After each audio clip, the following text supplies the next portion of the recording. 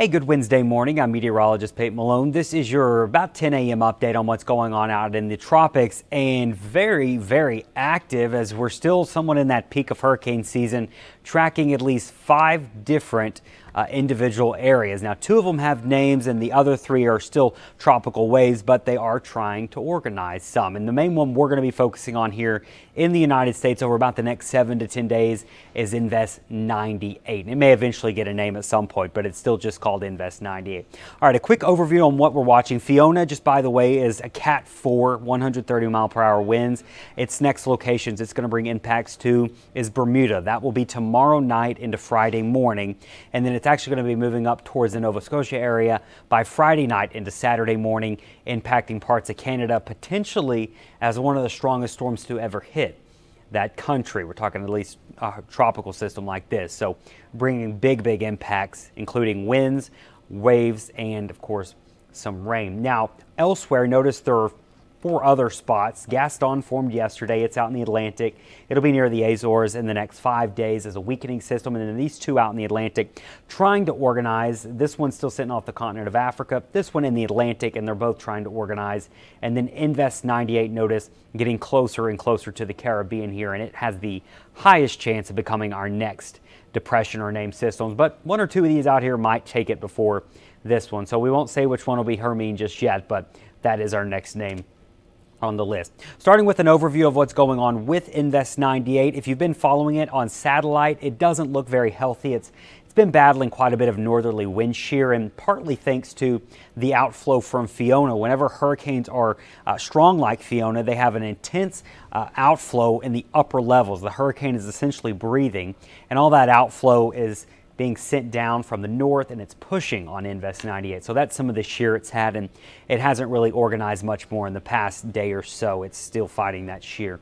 Now, as Fiona continues to lift to the north, as Invest 98 continues to slide west here into the Caribbean, the shear is going to start to subside. And if most of this tropical wave can actually stay over the water here and not run completely into South America, it will have a chance to organize some. But with it running so close to land, that may limit the organization at least for the next couple of days. It does look like into the weekend. So into the weekend, Saturday and Sunday, somewhere south of Jamaica perhaps, or south of the islands of Hispaniola. And that's when it will be in a much better environment to organize. And just looking at ahead into early next week, when it's in the Western Caribbean, the environment looks very healthy for a strengthening system and perhaps even a strong system. Also keep in mind, the waters down here, they really haven't been touched this hurricane season. They're sitting, they're really hot. Also not a ton of dry air that's surrounding the system. So a lot of the ingredients look to come together towards the weekend and early next week for Invest 98 to become a bigger system. Now, when you look at our trends here with our models, and keep in mind, we don't really have a center of circulation yet. So whenever you have a weak unorganized system like this, you can have big swings in your models, and at least in the far term. Now, in the near term, this is through Sunday, we're fairly confident the wave is going to head basically due west and stay somewhere in the central Caribbean here, south of the Dominican Republic, south of Puerto Rico. And in this time, we're pretty confident. Notice all of our models are somewhat tightly clustered. It's when you get beyond Sunday, as you get into Sunday night, Monday, do you see how your models start to spread out and become less compact? That's when the turn to the north should start to happen. Now, the big question right now is, when exactly does the turn happen and where does it happen? And those are just answers that we don't have at this point because the system is so unorganized. But this is the trend we'll be watching as, yes, it moves west, and then eventually we start to see it move to the north and could approach the southern Gulf of Mexico by around Tuesday or Wednesday. That's a rough timeline here, but that looks to be our rough timeline on when it could approach maybe the Yucatan, as far east as the west as the Yucatan, or as far east as Cuba. There's still a lot of spread and uncertainty here, once again, because we don't have a well-defined system, and this is still about 5 to 7 days from now. So why are we confident that it's eventually going to make that turn to the north? Well, it has to do with the upper level steering currents. And what's happening right now is there's really no troughing over the northern parts of the Atlantic here. We've got a ridge of high pressure building in that'll build in behind Fiona. and that's steering this thing off towards basically due west. Now, as we get into Monday, when it starts to make that turn, it's due to, see this trough digging down? This trough, it's also going to have a cool front with it, but this trough creates a weakness in this Atlantic ridge, and that allows whatever Invest 898 may be to start to turn to the north. Now, the key to that turn is going to be the timing of the system, but also the timing of that trough. And those are just things that are still too far out, so we're waiting and watching. But that's why we're confident it's going to make the turn at some point. It's just that exact time we can't nail down just yet.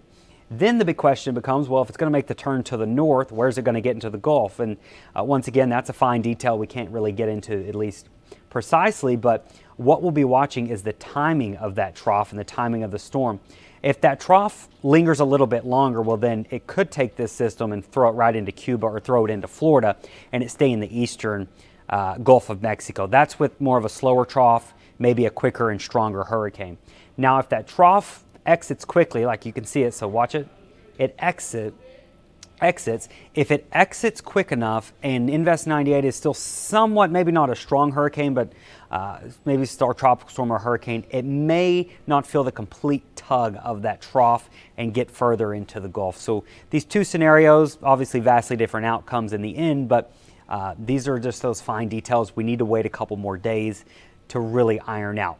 We'll probably have a pretty good idea by this weekend and by around Sunday into Monday, and that's when our confidence will grow. We'll probably have a well-defined system at that point, but also we'll be closer out in time here to when it could make that turn to the north up into the Gulf of Mexico. So we're still just in that wait and watch period, really the worst time, or kind of just anxious. We're not really worried about it at this point, but it does warrant watching, especially with the trends we're watching here with low wind shear, lots of moisture, hot sea surface temperatures. That will allow the storm to strengthen, and then the steering current pattern has that trough which would pull anything down there in the Caribbean eventually towards the north. So we'll be watching it closely.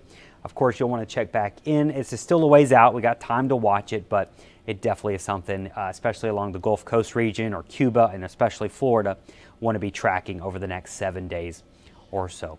That's going to do it for your tropical update. This is about 10 a.m. on Wednesday, September 21st. Thanks for joining me.